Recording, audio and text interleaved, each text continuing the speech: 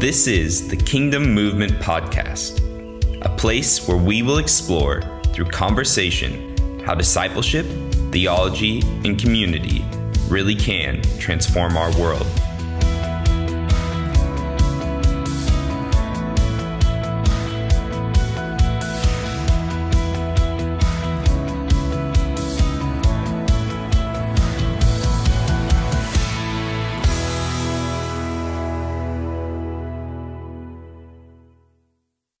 Hey guys, this is Jake back with another episode of the Kingdom Movement Podcast, and I have to apologize, guys. So we haven't had an episode out in 2 weeks. One was honestly I just dropped the ball, and the other one I was traveling to a different state here in the U.S. But I'm excited because I've been able to kind of sit down, carve out some time, and give us a game plan for the next few weeks to end the semester with kind of this topic that I think is really important. It's actually came and was formed from a message that I just felt was laid on my heart. And one of the things that we'd wanted to do with the pod but never had a chance was to do a series on the Sermon on the Mount. And while this isn't necessarily like what I envision that series to look like, I think it can become a really relative and really important way to think of the Sermon on the Mount, or think through how we can engage the Sermon on the Mount and like why it matters. Like, why does Jesus ask us to operate in this kind of way? But so what we're going to kind of do over the next few weeks, I want to break it down. Today, I'm going to introduce the topic, kind of the theme, or the, if you will, if this were a message, the title that we're going to explore is the power of the upside down kingdom. So I'll explain what that means in just a second. But we're going to talk about today in this episode what exactly is power, like, and the power dynamics, not only of the real world, but also the spiritual world. When we talk about spiritual power or the power of the Holy Spirit, what exactly is that? How do we engage that power in our lives? And then kind of what we're going to do after that is break down chunks of the Sermon on the Mount and see how Jesus gives us a roadmap on how to engage the Holy Spirit life and tap into that power, if you will, in kind of the various aspects of our lives that are deeply important, and really touch on the power to change some of the most broken, some of the most vital, some of the most core kind of emotive powers and desires in our lives, so that they are lined up with the kingdom of God. So today we're going to be talking about what exactly is the upside down kingdom of power. And so this idea of upside down kingdom actually came from a theologian that I really like. His name is N.T. Wright, and basically to break down the premise, he talks about in his work how the kingdom of God is kind of the upside down kingdom. Upside down meaning like kind of opposite, or viewed in a totally different lens, and how we normally view power, and how we normally view the kingdoms or the nations or the governments of this world. And so what I want to explore is that idea. Like, power is obviously important to us, right? Whether we like acknowledge that or not, really what power is it helps us meaning as a people, whether we live in Botswana or the States or at UB or wherever you may find yourself, power dynamics in your family. What does power really mean? Power really helps us know who is in charge, right? That's really why do people seek power? Really, it's the authority, the ability to take action, to make decisions, to give direction. Like, that's what power really is. There's physical power, physical strength, but even that, why do people crave being the best athlete, or the best, bodybuilder, or the best student, or the rising up in the academic system? Really, it's about having the authority and the ability to essentially dictate terms, or dictate the direction of that community in which you hold power. So the president of the United States might not physically be the strongest person. He definitely isn't. Or Masisi for our Botswana audience. But the reason why that position is important is they set the direction, they set the tone, they have the authority over the people that are in their charge. It also gives us courage. So when we have healthy leaders, strong figures of authority. It gives people under that authority courage, boldness, identity. And so power isn't a bad thing. Power is actually a God-created thing for our societies to thrive and to live and to flourish. But, obviously the big elephant in the room is power can also be abused like everything else. And kind of what we'll look at in the Sermon on the Mount, there are desires and things that when channeled in the right direction, bring life, bring flourishing, bring truth, bring healing. But if they are channeled in the wrong direction or with the wrong intention or the wrong motive or the wrong source of power, then they can be used for all sorts of evil, all sorts of harm, all sorts of mental and physical and emotional damage. And so power in the wrong hands can do major damage, right? And even good power used for bad means can hurt and destroy. So like a big picture is governments, right? Governmental authority or power is needed in order to have a healthy, structured, organized, thriving community and society.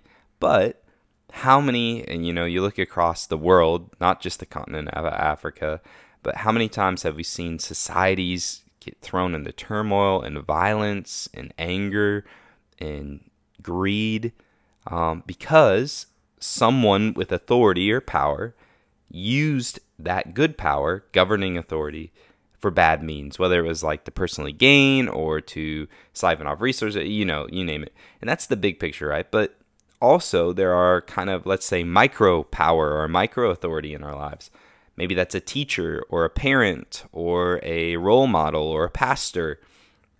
Those are figures of authority or power in our communities and in our lives, and they can be used for good. If you have how many of you, who are listening, you can think of your favorite teacher, right? They use their authority as teacher to be a blessing to other people. But there are also teachers who use that authority to bully, to belittle, and really use their authority for themselves, right? To make themselves feel better. Same with parents.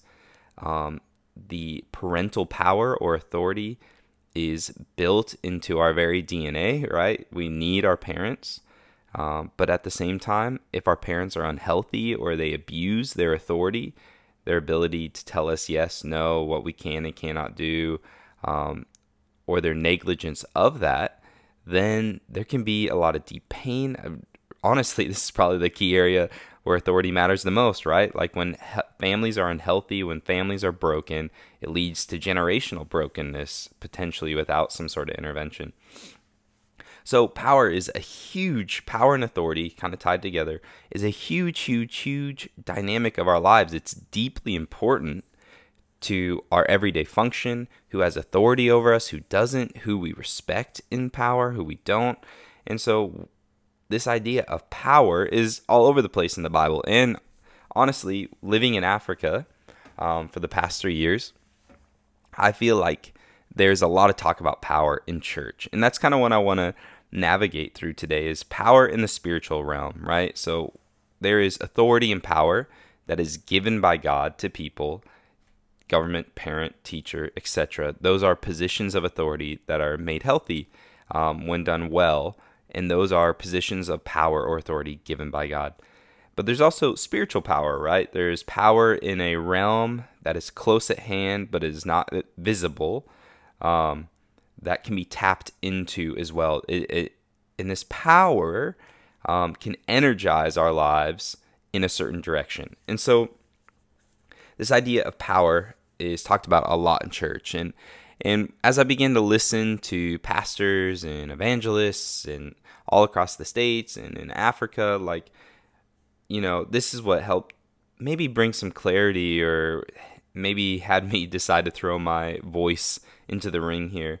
But something that really struck me about following Jesus and his understanding of kingdom power, so the kingdom of God, the authority of God on earth, is not actually, a copy of what we typically think of as human authority and power. Some of those things are God-given, but what's interesting is we have an understanding of what a person in power should look like, how they should act, what they should do with that power. But what I find super interesting is Jesus introduces a radically different understanding of the usage of power.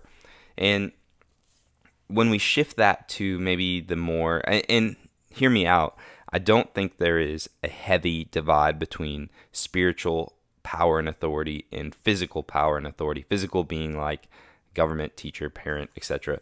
But when we talk about, let's say, traditional power or spiritual power in specifically, actually not specifically in African context, more so today, but it's really rising in Europe and the States as well. But throughout history, whether it was ancient European pagan history or Native American history or Asian history or African history, the traditional view of power in the spiritual realm was channeled through witchcraft or doctors or shamans or whatever name that culture has given them. But that was the typical use of spiritual power. And in that understanding of spiritual power, I'm not an expert by any means, but I have at least had some experience and secondhand testimony of how that kind of power in that specific context works. And almost without exception, this is how kind of the usage of this spiritual power is used. There is a need by a person or an issue or a desire by an individual or the community. So this could be there's a disease that's spreading around, or there's a job that we really want, or there's a relationship that we desire. And so there's a need or an issue or desire by an individual or a community, and they go to a person of spiritual authority or power, right? So this, in the traditional cultures, would be a witch doctor or a shaman or whatever you want to name it. And they would go to this person with this need. And essentially what the witch or the shaman or etc. usually requires is an action step. So that's what's fascinating, and what I want to explore throughout this series is it isn't just a fact of you go to this person, you get what you need, and it's done, but there typically is a action-oriented contract, not on a piece of paper always, but an act that is required to tap into this power. And so, the examples I've given is bathe in this money, or, there was a lady in our neighborhood who put a bunch of water bottles around her house. It varies from the very strange to the maybe slightly odd. But there is an action step, a required motive and action on the individual or community's part in order to engage with the spiritual power, the spiritual entity. And once that occurs, then depending on the actual situation, whether this person was a fraudster or someone who really does dabble in the occult, there is a result that happens, and it may be the desired result. You may get the thing that you wanted, but there usually is a deeper bargain, right? Not usually, there always is a deeper bargain we don't realize. And what I want to talk about today is that idea that the Bible speaks on very clearly. In the New Testament, when Jesus is talking about the kingdom of God, he really doesn't give any gray room for a middle ground. He says things like, if you aren't with me, you're against me, the kingdom of light and the kingdom of darkness. And so there's this idea that in the background of all of our lives, there is a spiritual power dynamic that is happening. That there is a force, the kingdom of light, the kingdom of God, the kingdom of heaven, whatever name you want to get it, and a kingdom of darkness, an anti-kingdom power, an anti-Christ, anti-Messiah power that is operating in the world through the actions and spiritual power channeled through people. And so, as I was thinking about it, I'll be honest, with my skeptical Western background mind, I used to kind of squint my eyes at these power talks. But as I began to really open up to this idea and allow the Holy Spirit to speak into it, I realized that yes, our entire lives, every action of our day, every reaction, every word, every thought is an opportunity to engage in the kingdom battle. And so we have to understand, as we're talking about power, as we're talking about spiritual power specifically, spiritual power is often the power resting behind the actions that we take. So let's break this down a little bit. What does that mean in practicality? And we will dive into the specifics on the Sermon on the Mount. So I want to talk in generalizations. There may be some overlap. But in this episode, I want to just touch on that idea that every action, every choice that we make in our lives, even little or small, and this may seem overwhelming to some of you, or maybe taking it to the extreme, but there is no neutral action in our lives. When we choose to say yes to one thing and no to another, we are, in a sense, making an allegiance statement. And so, really, the crux of the issue when we look at the biblical narrative is that the children of Israel in the Old Testament were meant to be kingdom of light people to a pagan world, to a world that was dabbling in the kingdom of darkness and the power of darkness to varying degrees. But the problem is that Israel, just like the nations, dabbled in those same things, that they were unable to fully live into the kingdom of light power. And God's whole purpose and mission is that we would rest and live in His power, in His energizing force, in His presence, so that our lives can engage in the true kingdom, the kingdom of light, the kingdom of hope, the kingdom of love, the kingdom of truth, right? All these terms that are used in the biblical narrative. But the actions of the Israelites revealed that they were really living in the kingdom of darkness. Regardless of the rules or the knowledge that they held, their actions, the things that they were doing, were really creating a deeper bargain and alliance with a different sort of kingdom. And you see this when Jesus, confronts the Pharisees and he says, "You are children of your father, the devil, the father of lies, because your actions, you can't testify to the truth. You don't recognize that I am from the Father, and so you really are liars. You don't have the kingdom inside of you. You have a different kingdom." And this was obviously super offensive to them because they truly believed that they belonged to the kingdom of light. And we'll see in the Sermon on the Mount, Jesus says, how dark is your darkness if you think that it is light. And I really do think that was a direct jab at some of these kind of spiritual leaders who couldn't recognize the kingdom of light because they had become so blinded to their own motives and desires. And so we say all that to say, or I say all that to say, like, there is a kingdom power dynamic in the actions and the thoughts and the practices of our lives, and we engage a certain power by the things that we do. So, if we want to engage the kingdom of heaven, and this is the premise that we're going to be working with over the next few weeks as we dive into the Sermon on the Mount, if there is a kingdom of God power, a Holy Spirit power, Jesus says, when the Holy Spirit comes in power, you will be baptized in His power, that you will be my witnesses to the ends of the earth, witnesses of the kingdom, witnesses of, ultimately, and this is what we talked about at the beginning, a new source of authority and power in the world.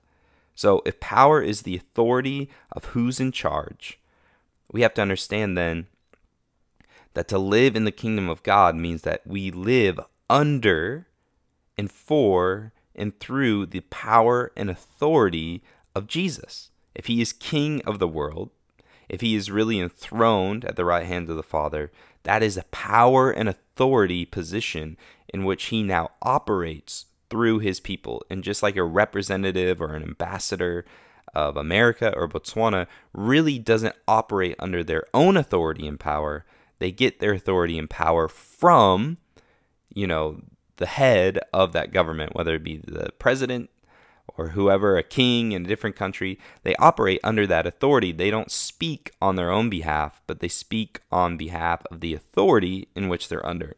And so in the same way, the people of the kingdom of light now come under the authority of the Son.